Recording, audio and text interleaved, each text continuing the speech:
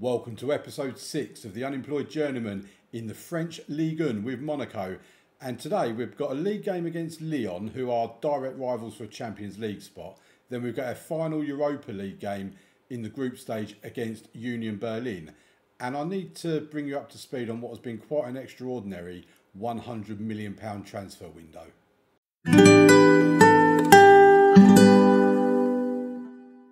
Okay, so before I forget, because you know what my memories are like, we've had the review or preview of our youth intake. It's meant to be an excellent intake. This is a terrific group of players coming through and has the potential to be a real golden generation for the club. How many times have we heard that in this save and in previous saves that I've done, like bottoms up and rebuilds and whatever else, that we're meant to have a golden generation and it ends up being a bit of a flop. But we have got A ratings for defensive midfielders. One of our defensive midfielders has the potential to go far, and also an A rating for strikers. We have 2 forwards who are considered to be fine prospects. We also C for goalkeepers, central midfielders and wingers. But if we get a decent defensive midfield and a couple of decent strikers, I'll be quite happy with that, because we do need to start looking at our dev centre in terms of bringing players through. So this looks promising. Right, that's the youth preview done. Let's go to the transfer side of things, because as I say, it's been a £100 million transfer window in terms of players going in, players going out. In terms of the players going out, we'll cover those first. You would have been with me when George Lopez left in September. So in January, I think you would have known about Munoz going to Shanghai Port for £5 million. We then, Bril Embolo, I wanted rid of him, so I offered him out, went to intermediaries and all this sort of stuff. Al Khalij of Saudi Arabia came in with a £13.25 million offer. He's 32, 33 years old. What is he? 32 years old. If you look at what he's done for us this season, 2 goals, 1 assist from 10 appearances. Very nice, 6 of those have been sub-appearances, to be fair. I just thought £13 million for a player that's not got too long left on his contract. We're going to accept that. Then Alexander Golovin, who we did try selling for £25 million in the summer, but he turned the contract offer down. Al Tai came in for him with 6 months left of his contract, £12.75 million. Absolutely going to take that. So that's what, 31 million so far in terms of coming in. Then Gustav Isaacson, who, because of squad registration rules, we've not been able to register him for Europe. He's not been happy. Al Weeder came in for a £10.25 million offer. I weren't going to turn that down, so he's gone as well. That's 41 million in terms of players coming in. Then Wilfried Singo, Arsenal came in for him. Now he's 29 years old. He had 18 months left on his contract. He has been very decent for us, I can't deny that. 7.15, 1 goal, 3 assists from 16 appearances. 9 of those appearances have also been from the subs bench. He's not a player I would have wanted to have got rid of, but when Arsenal were offering me 46.5 million raised into 57 million, I weren't going to say no to that. So if you add that 46.5 million onto the 41 million, that's what, 87.5 million, something like that. Then Remy Carr and William Lawrence have gone out on loan as well. But yeah, to bring in basically 87, 88 million with the potential of it going up to near on 100 million, I weren't going to say no to it. It just seems like a no-brainer. Then in terms of players coming in, you would have known about Aduls. So we then had Nahil Cordoba has come in from Arsenal of South America, from Argentina. And he came in on a free transfer. I'm really happy with this signing. 3-star kind of bit of 5-star potential. To get him in on a free transfer. And so far he's only played 1 league game for us, but he did play for us in the cup as well. He's played 2 games, scored 2 goals. He scored both of them goals in 1 game. He can play for us in the central midfield area here as a Mazzala or an advanced playmaker. He can also play out on the right or the left. We've got the possibility of giving him plenty of game time. I'm really excited by him, I've got to say. Then Erez Levi, something like that, from Maccabi Tel Aviv. These players you would have known about, these first 3 from what was already agreed. But he's come in for 3 million, 3-star kind of ability, 5-star potential, 18 years old. The other guy is 19 years old. Look at this for potential. He will eventually as well become homegrown for us as well. And his physicals are really, really, really good. His finishing He's got 16. He is aggressive and determined. He can play the advanced forward role that we want him to play. And again, so far, 1 league game, 3 goals. He got a hat-trick, 9.40. Altogether, he did play a couple of cup games. He's got 1 goal in there as well. And he's playing the Europa League and got 2 goals in there as well. I don't think that was for us, though. And so, yeah, that's Erez Levi. Then Mateus Fernandez, purely a backup option. He's 25 years old. He's 2.5 star with 3-star potential. I'm not expecting a great deal from him. He was really just brought in as backup to our midfield, especially with Golovin going, who can play in the central midfield areas. He can do the advanced playmaker, he can do the Mazzala. We're getting plenty of support in that area. And then with Singo going, we obviously needed to buy someone, well, not just Singo actually, with Munoz as well. We had a backup left back and a backup right back sold for grand. I mean, if we say 57 million, it will get to 57 million. 57 million plus 5, it's 62 million pounds coming in for our 2 backup fullbacks. We bought in Kylian Sardella from Club Bruges for 23.5 million, and he can play anywhere along the back. He wants to be a centre back. He's 5'10" with no jumping reach and very minimal heading, so he's unlikely to really play in there unless we're in a real sticky patch. But he can play left back to a 3-star standard. He can play right back to a 3-star standard as well. He's got 15 for crossing, decent acceleration and pace. I think he could be a really decent player as well. He wants to be an important player for us. He's not going to be, so we'll have to deal with that down the line. But 23.5 million for him, in from Club Bruges. He's not made a league appearance for us yet, but he has played in the Cup and in the Europa League. He was solid for the 20-25 minutes that he came on for. We also have a player coming in on a free transfer. Where's their free transfer gone? We have a player coming on a free transfer. Where was he? Give me my future sales. Giannis Katagas on a free transfer. Basically, he's the same as the other guy. He can play on the right-hand side. He can play in the middle, 6'1", okay jumping reach, okay heading. He will be needed to play on the left as well. He's 21-year-old German. He's decent. You know, he's got determination, he's got fitness. If we look at his scout report, he's got the potential to be, he's 2.5 star at the moment, he's got the potential to be 4.5, maybe even 5 star. And he would probably be more suited on the left-hand side where we don't have an attacking fullback because he basically can't cross. But I just thought for a free transfer, when we get him come in, he could, if he has a value like that, around 20 million, and we're able to sell him in a season or two's time for 10, 15 million pounds, for example, then that's a nice little bit of profit on him as well. So that's the transfers up to speed. So yeah, in terms of, like I said, we had about 87 million coming in from players we sold. We've then spent, what, 4.1, 27.6 million. So it's actually about 110 million pound transfer window so far. And I've got to say, I weren't expecting that in January. I really wasn't expecting to get players out like that in January. But what it does mean is if we look at the finances, 88.9 million pounds in the bank. More importantly, we've got 102 million pounds in the transfer budget. Boys and girls, we are going to have some fun in the transfer special at the end of the season. And then we've got about £362,000 spare in the wage budget. I have set up a recruitment focus, as you see here, for homegrown players. If I just show you those a minute. So we've got a few in there at the moment that are homegrown. They've come from other focuses. I think, well, actually, Sergio Fonseca has come in from this. He's loan listed at the moment. 21 years old. He can play up top. 2-star at the moment with 4 to 4.5 star potential ability. I will also be looking out for the Wonder Kids list as well to see any of those that come in.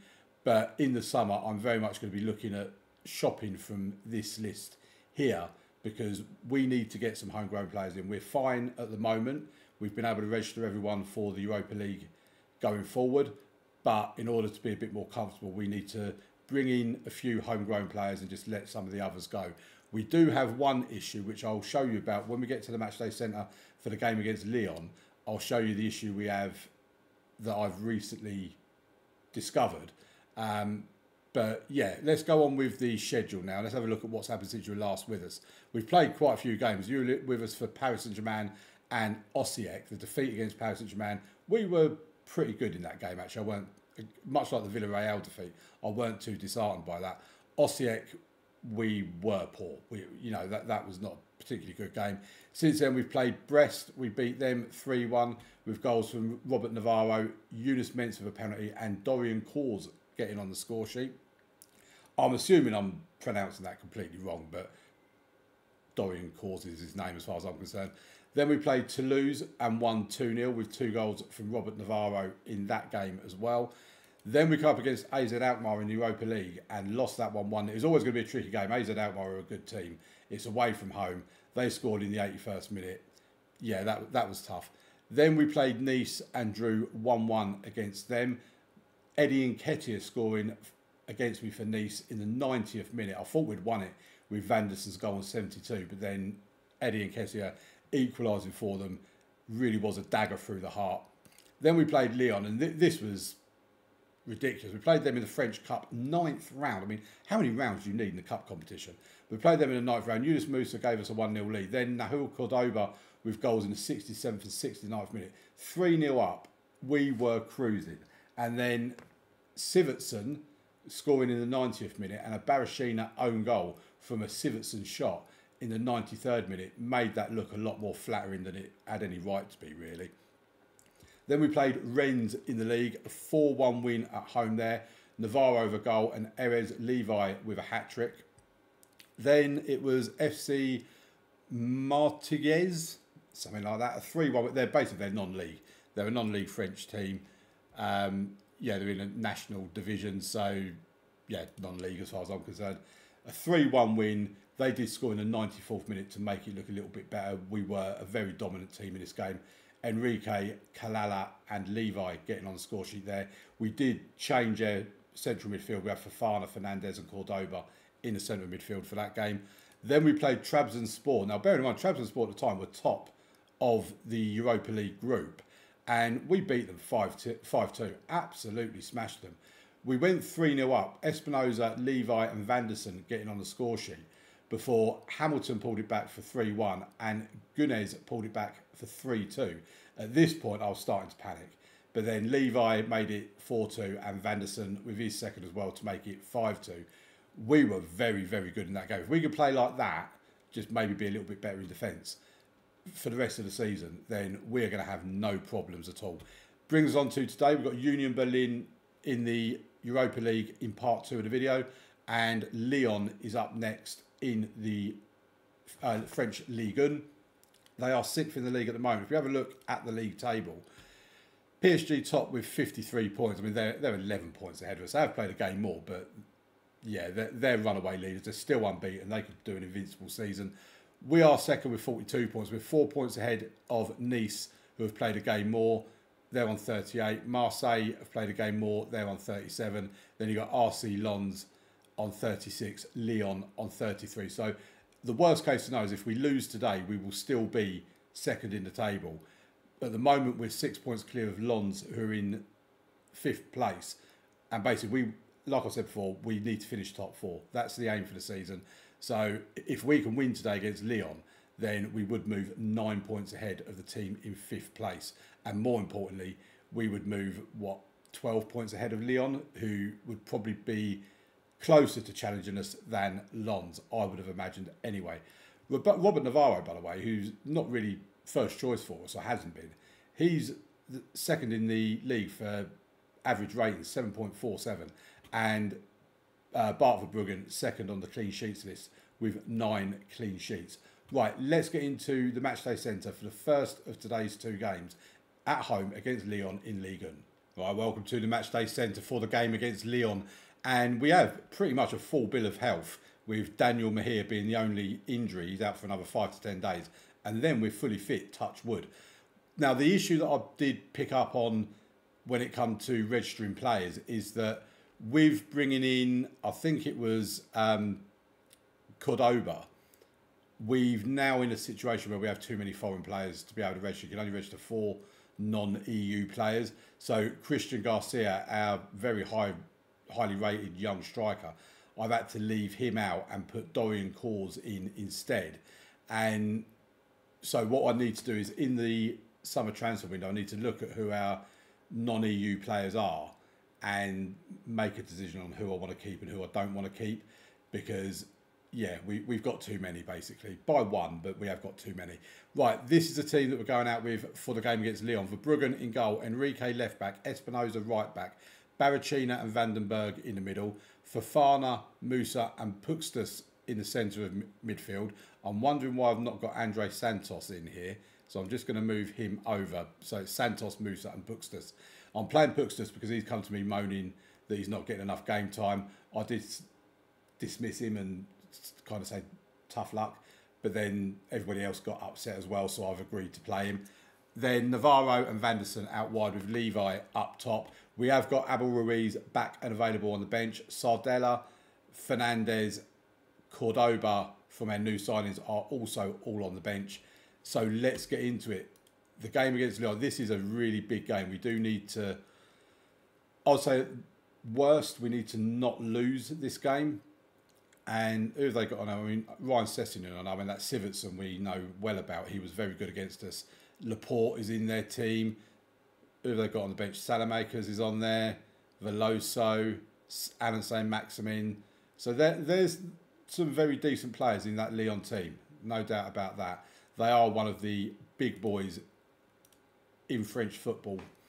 And we need, when it comes back, we need to sort out our little tablet thing that you have on screen. But the first highlight, Vandenberg to Santos to Puxtas, Vanderson, Musa. It's gone forward to Levi. Oh, Levi, you're 16 finishing. I'd have expected a goal from that.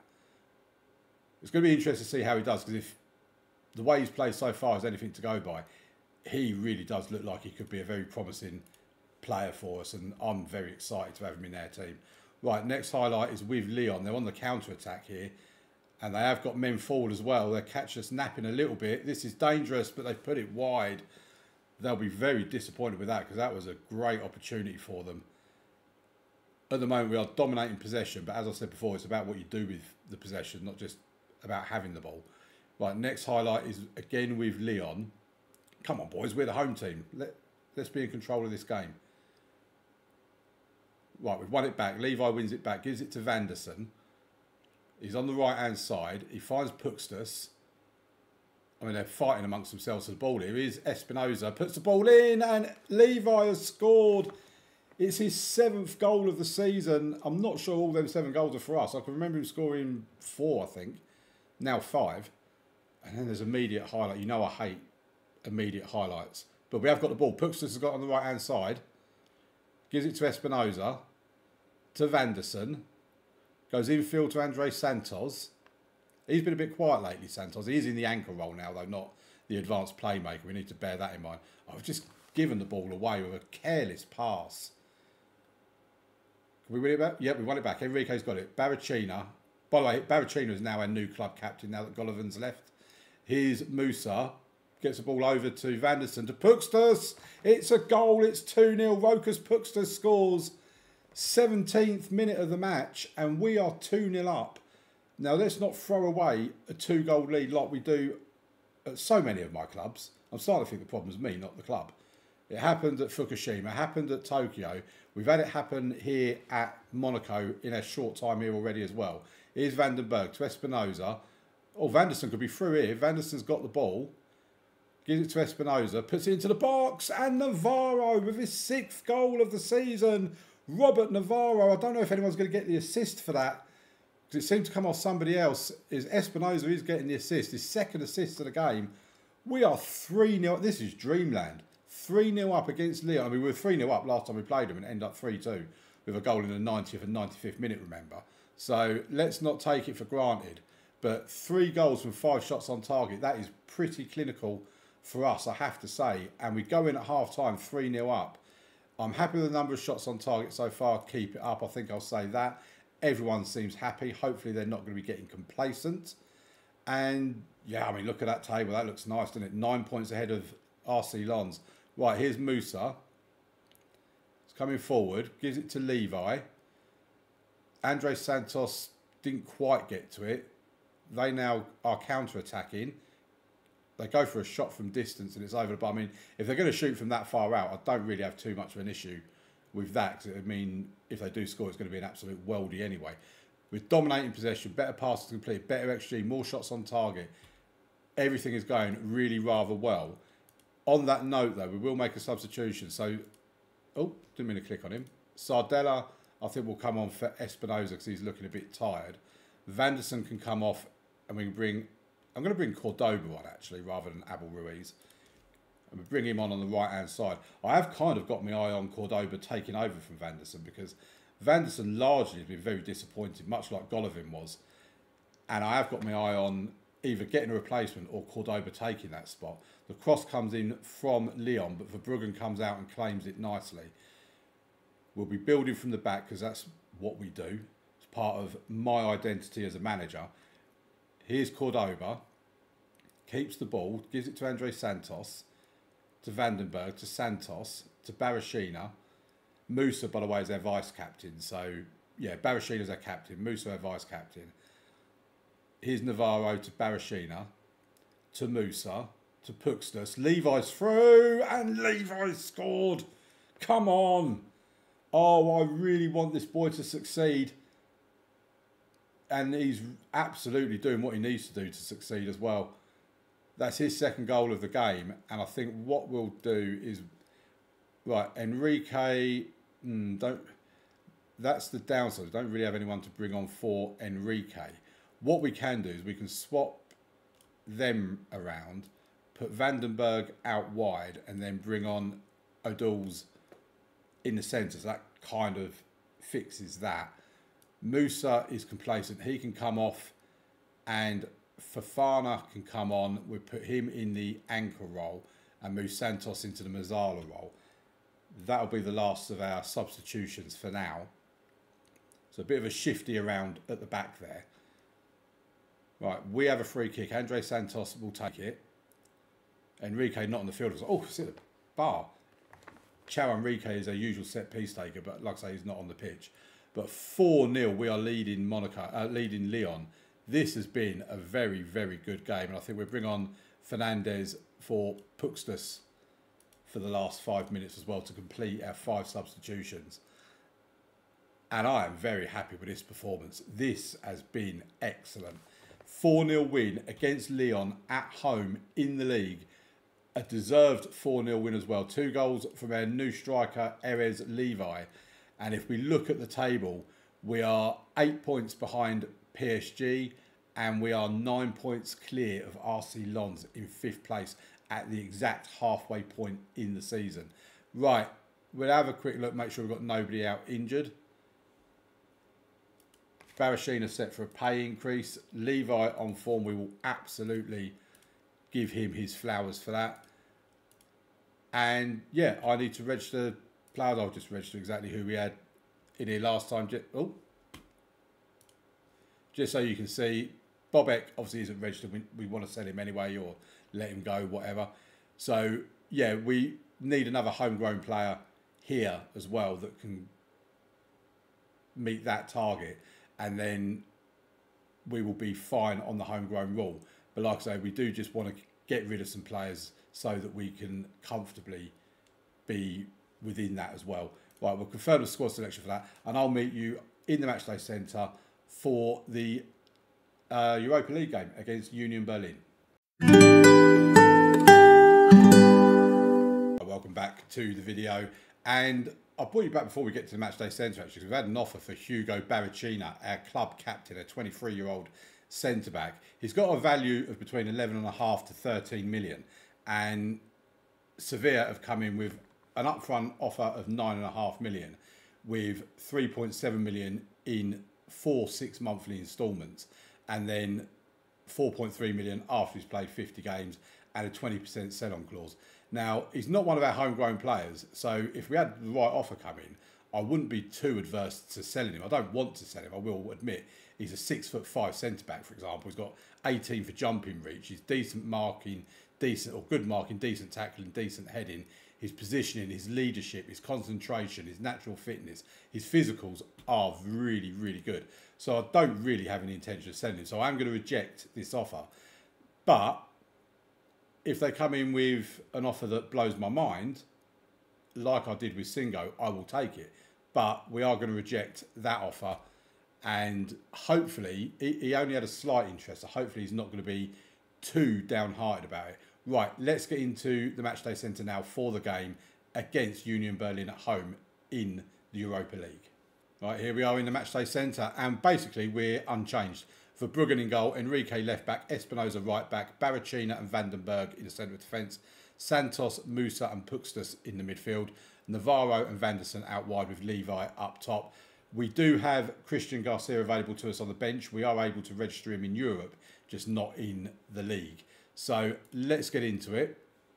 And as things stand at the moment, before these games start, we are 8th in the Europa League group stage. So we are basically qualifying automatically. If we beat Union Berlin, we will qualify ahead of them. They're 1 point ahead of us. They're in 4th place. And they are a very decent team, actually. They look really good in this game. So here we are at the moment in 8th, Union Berlin in 4th. We do have home advantage. We need to try and make it count. Enrique with the free kick, and it's gone over the bar. I mean, he scored that one absolute stunner that I showed you earlier on in the season last week. And now he seems to think he can always do it, and he hasn't replicated. He's only scored one other goal since then. That's from open play. Right, Musa heads on to Navarro. He's in the box. Navarro, oh, it's over the bar. That's what frustrates with this team, is we get into such great positions and we don't get the shots on target. Navarro with the corner, though, in towards the near post. And I think that was, I'm not sure who it was, actually, but someone got a header to it, but it went straight to the goalkeeper. Right, next highlight, Puxtas to Vanderson, back to Santos to Puxtas, back to Vandenberg. What can he do? He's going to go back to Verbruggen. To Baracina. I do like how we play out from the back and how nice some of their passing can look when it goes right. Here's Navarro spreading the ball out to the right hand side to Vanderson. He's found Puxtas. Levi. Oh, errors, Levi. That was another opportunity. Right, we've intercepted the ball in midfield. Espinosa to Puxtas. We need to make this count. Come on, Puxtas. Oh, my word. What has he done? It's gone out for a corner, so I'm assuming it was a really good save from the goalkeeper, because he hit that with some power. Enrique will take the corner. It was a poor corner, to be fair, and he's going to let it go out for a throw-in, and that's where the highlight ends. I mean, we have dominated these opening 20 minutes, 74% possession, 4 shots on target. We need to make these shots count. We really do. As things stand at the moment, we're in 9th, so we do need more than just a draw against Union Berlin. But if we can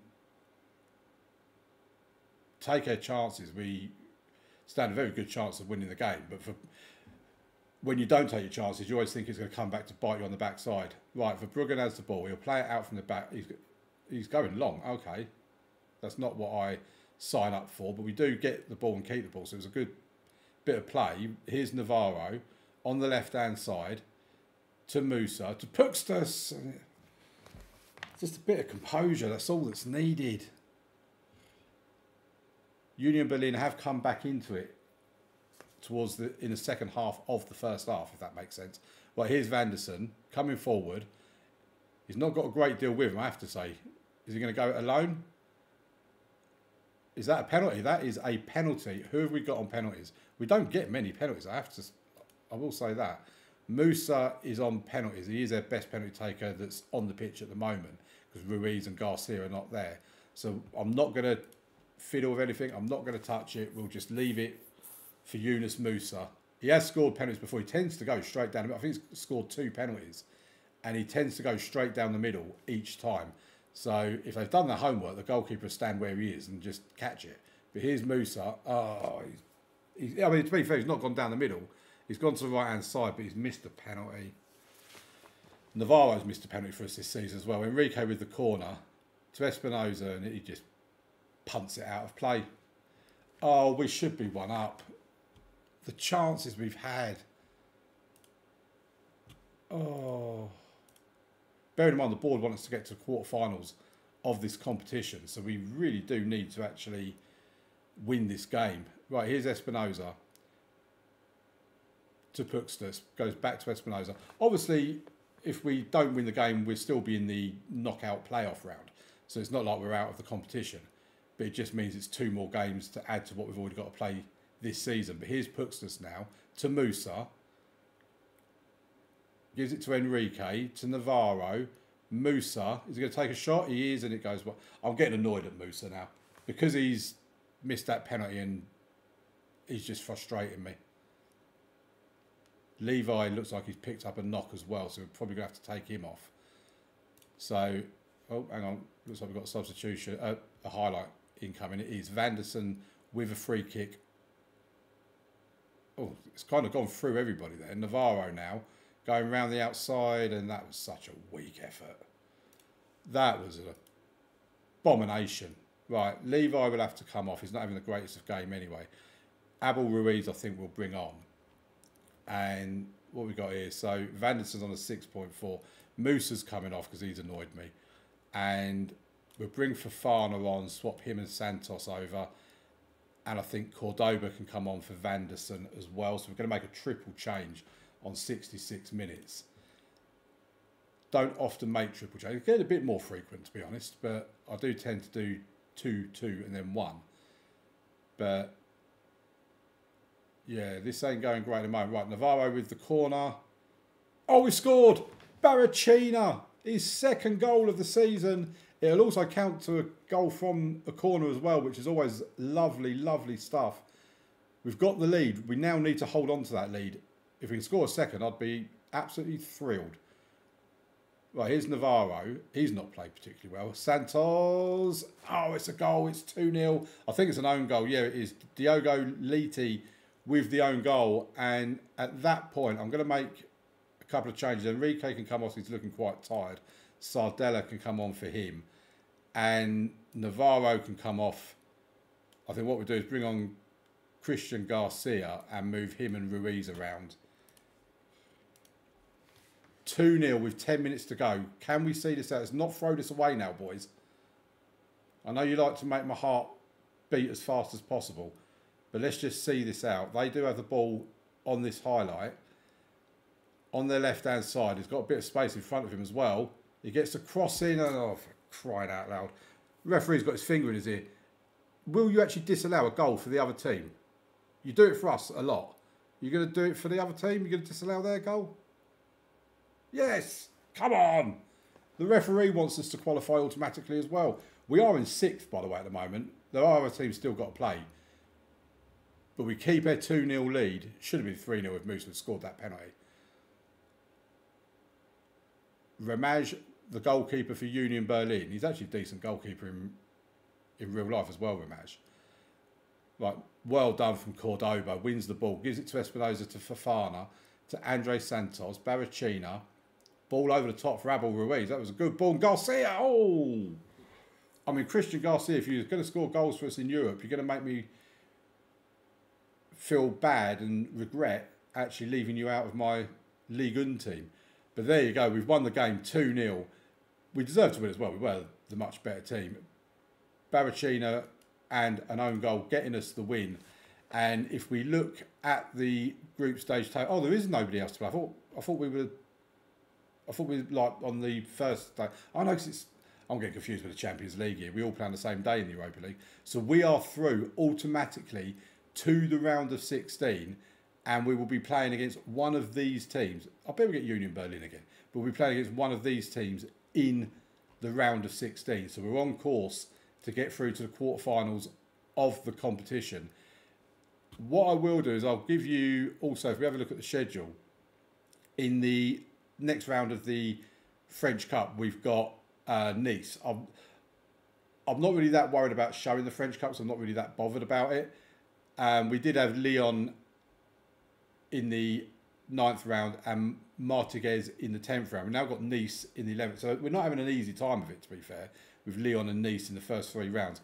The semi-final draw has taken place for that competition, and if we win against Nice, then we play either Clermont or Saint-Etienne of Ligue 2 in the quarterfinals. So that's where that stands. Going back to the schedule, I think what we'll probably do is the we're going to be waiting the draw for the Europa League, but at the moment we'll probably look at coming back for something like here, Auxerre, and then whoever we're playing in the Europa League round of 16. So we'll probably get through February, come back for Auxerre and the Europa League first leg game, and see where we go from there. In the meantime, we are second in Ligue 1. Everything's going really rather well. It's been a great episode, 4-0 win and a 2-0 win. Goals from our new young striker as well. Everything's been great. Thank you very much for watching, folks. Please leave a like on the video, subscribe to the channel. Would really appreciate that if you could. And I'll see you tomorrow for episode 7.